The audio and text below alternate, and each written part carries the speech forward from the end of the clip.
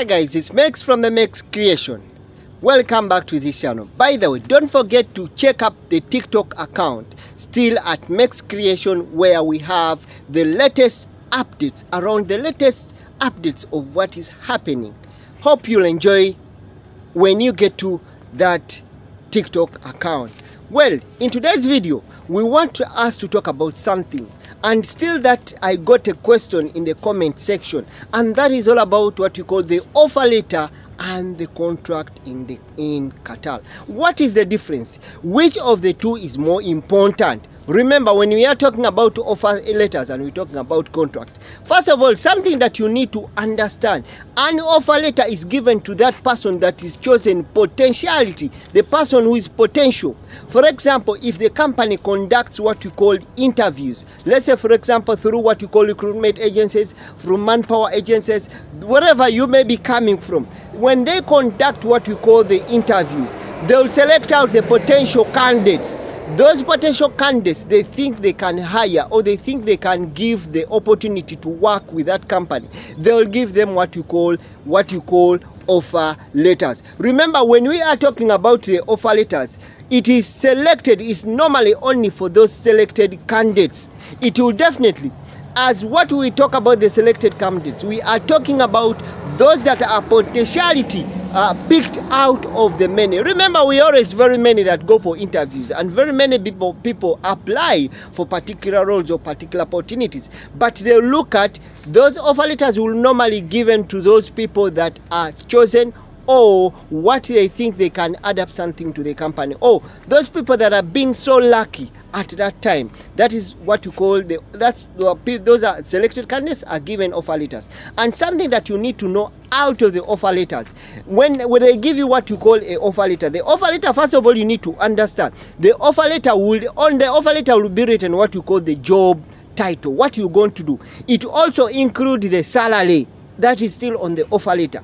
It will include also the benefits. Then it will also include the paid leaves. It will the benefits you're going to have. It also, some of the offer letters also include what we call the management structures. They will also include the start of the employment, or the start and the finish up the employment. That is what we call part of what we call the offer letter.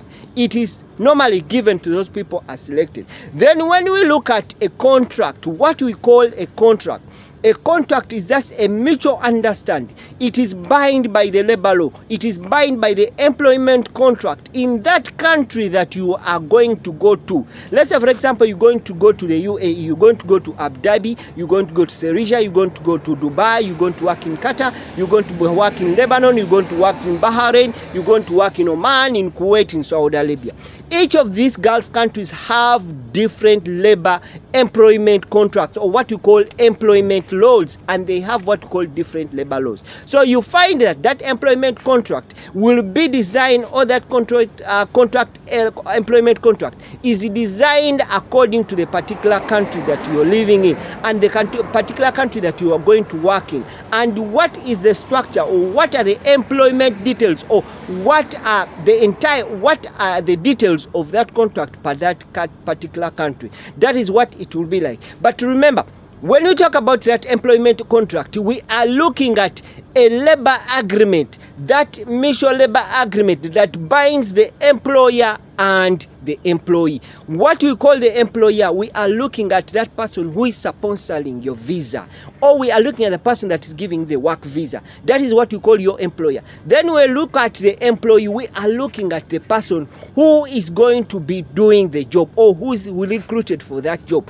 If you are recruited for that role as a security guard, if you are recruited for that role as a cleaner, or a female security guard, or if you recruited as what we call a maid, that you are called an employee. So that contract, you are going to sign that contract between you and the employer that binds entities. It binds all the details. It will give all the details that you are entitled to, and what you are entitled per what we call the law, but what we call the labor law, or per what we call the employment contract law in that country. So meaning that, what does it mean? I always keep on telling people, when we are signing what we call the employment contract, that you need to be very careful. You need to read and understand. You need to read and understand whatever is being written in the contract, such that you don't have what you call a mess out in one way, such that you don't have a mess in one way or the other. And what does it mean in that situation?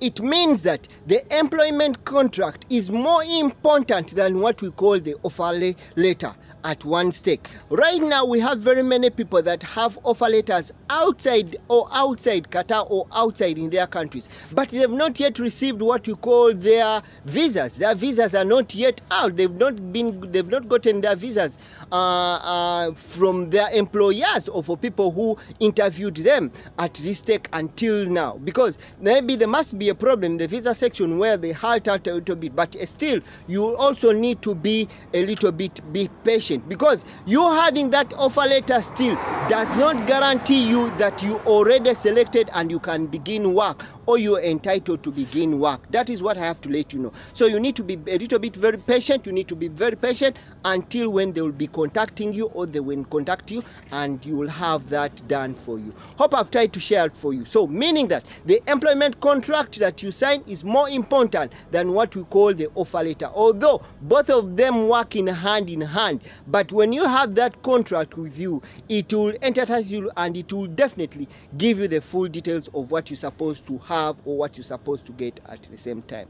Thank you so much for coming back to this channel. By the way, if it's your first time to come across this channel, consider subscribing. By the way, don't forget to click on the notification bell. You'll always be updated whenever I upload any video. Thank you so much. See you again in the next video. It's Mex from the Mex Creation.